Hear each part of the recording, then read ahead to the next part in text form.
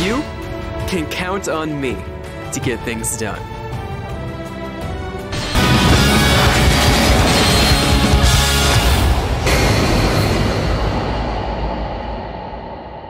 What's going on, guys? Welcome back to the Night Owl channel. Welcome back to the series where we're counting down the top Dynasty Warriors characters as of the latest game. And closing off the 70s, we have Li DIan, veteran general who served under Cao Cao. Before we jump into how Li DIan's changed and everything about Li DIan, let's take a look at the popularity polls to see where Li DIan ranks at and why he's down here at 70. In the first popularity poll, Li DIan ranks down at 71st with 306 votes out of a total of 75,000. In the second popularity poll, he ranks all the way up at 56th. And then in my personal rankings, Li DIan is down at 63rd, putting him at an average of 70, and he's closing out the 70s for us on this list. So Li DIan, like I said, is a veteran general who first served Cao Cao. He joined with his uncle Li DIan, and he was first tasked with minor deeds and didn't really play a big role in the armies and stuff like that. He was a very notable name, I would say, though, because he's been in the series since the second game, and people who have played the game, at least some of the older ones and potentially still playing now, will definitely recognize Li DIan, especially since he's been in the game for so long, going against him, fighting him. He was a generic NPC for so long. He was always around somewhere, so recognizing his name was not too difficult. And because of that, and because of how, I guess, recognizable his name was, and just because of how, the roles he played in some of the earlier games as an NPC, he was one of the many popular choices for Wei before his playable debut. So developers finally gave in to the request for making Li DIan a playable character, and they put him in the game in the 8th installment. So Li DIan's only been in, two main series for the Dynasty Warriors games, Dynasty Warriors 8 and Dynasty Warriors 9. And they believe his historical contributions would be interesting adds for Zhang Liao and other characters at Hefei. Hefei is probably one of the biggest battles that Li DIan is a part of, and the games that he's a playable character in, that's really what his cutscenes revolve around. Of course, the introductions, he has those cutscenes as well, but a lot of his cutscenes revolve around Zhang Liao, Hefei, and UAG. And I'll get later into that when we go over his relationships with those two characters. But first, let's start off with Li DIan and how he's changed from the 8th game to the 9th game.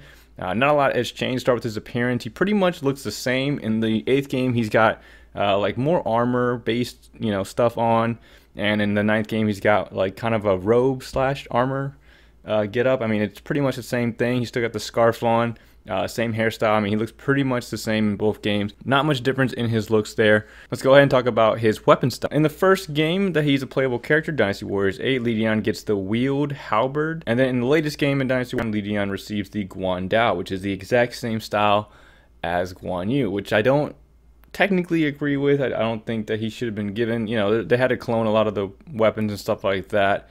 And if I had to choose a weapon, I would have to go with the one that's the same as Guan Yu's, because the wield halberd, it was fun to play as. I'll give it that. The wield halberd was pretty cool. It has some pretty cool Musou attacks, and it was pretty interesting throwing the the little pieces off, and it would come back to you and stuff like that. It was fun. Realistically, it was not it's not a realistic weapon. And to be honest, when Li DIan was first introduced into the game, he was one of the people that I never really played as because of his weapon style, and then the way he looked. I was never really attracted to playing him. Does that make me good? He didn't really look like a cool character to me, so I wasn't really, attracted to him like that. Does that make me good? But the wield halberd was pretty fun to play as. He's got some pretty cool Musous. I like the Musou attacks with the wield halberd, and then the one in Dynasty Warriors 9, they're pretty cool too. I mean, it's a basic like Musou. It's nothing fancy, but I can't complain. I like it. I actually like his Musou attacks in both games. And I definitely prefer the Guan Yu weapon over the halberd style, even though it was a pretty fun style to play as. But yeah, I mean, that's pretty much it for his weapon style. He doesn't, I mean, that's the only 2 games he's been in, so not much to discuss there. He just goes from the halberd to Guan Yu's weapon, the Guan Dao. Now, before we talk about his relationships, let's talk about a couple of his, personality that Li DIan has. He's a witty and resourceful individual, and his words and gestures can at times befuddle his closest allies. He's an interesting character. One of the characteristics I guess he has is like this intuition where, I mean, they make it really evident in Dynasty Warriors 9. Dynasty Warriors 8, it wasn't as bad, but he's always saying something along the lines of something doesn't feel right, or it's like kind of like a foreshadow. He's kind of like foreshadowing what's happening throughout the game and stuff like that. And like, for example, in Dynasty Warriors 9, the Battle of Wan Castle, when the assassination happens and they ambush, and Cao Cao and Dian Wei are ambushed and they're getting attacked. Before that happens, Li Dian's outside the castle with everybody else talking about something don't feel right, something's gonna happen, and of course he can't say, oh, I think that they're gonna get ambushed. He just it's a very vague kind of term, and I don't like the way he comes across with it, because I feel like he is intellectual. I feel like he's smart enough to convey what he's saying, but that instance, and specifically with especially the Wan Castle one, he's sitting there saying, I don't know how to convey what my gut feeling is. It upsets me that I can't put into words when I hear all of you speaking in such a logical manner. I'm sure it would be useful if I just knew how to convey it. Of course, for somebody who's played the game, of course, somebody who knows the the sequence of events that's supposed to happen, it's they're at the Battle of Wan Castle, and of course, Cao Cao's about to be attacked. Why don't you just tell them that? He can't just tell them that because it's part of the story and stuff like that. Nobody knows it's going to happen. So, but he could have found a way, or the developers could have found a way to make him say, hey, something don't feel right. Let's go check on him. But they waited until they were called for reinforcements, and then by that time it was too late.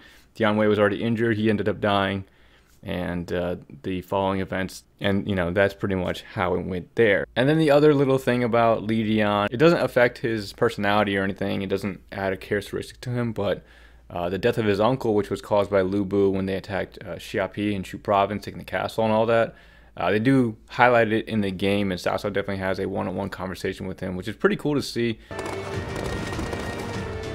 Li Dian refused to submit to Lu Bu and resisted him to the very end. As a result, Ding Tao was able to hold on, and we maintained our base at Xuchang. Li Dian, your uncle was a true warrior. I know my uncle would be able to rest in peace upon hearing you say so, my lord.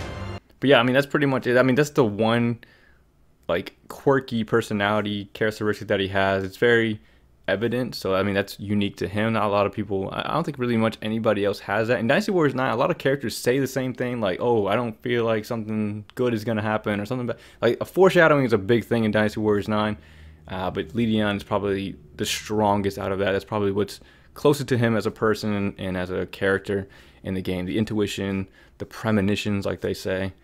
And kind of like he's almost like a fortune teller.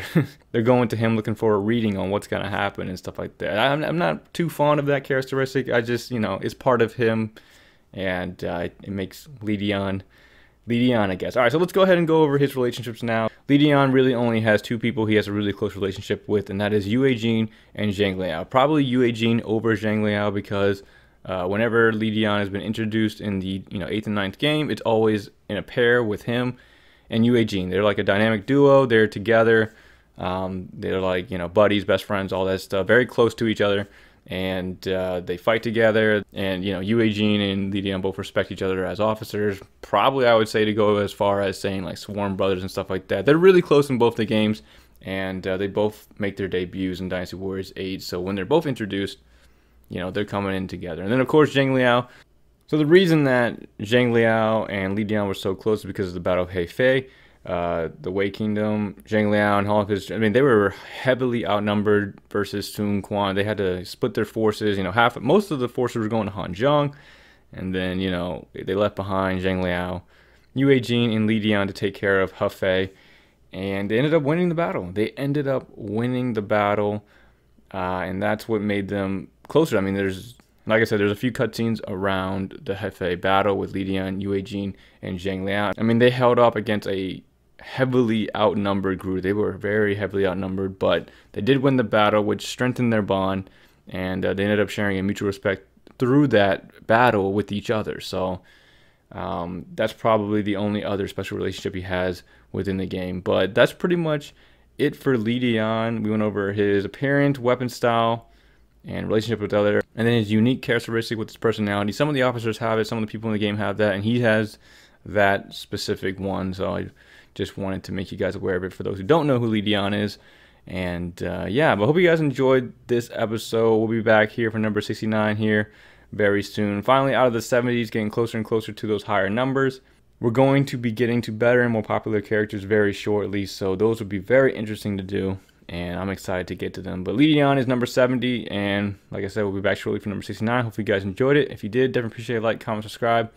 And if you guys use Li DIan, or if you guys got any comments, let me know down in the comment section. But I will see you guys in the next video. Thanks for watching, everyone.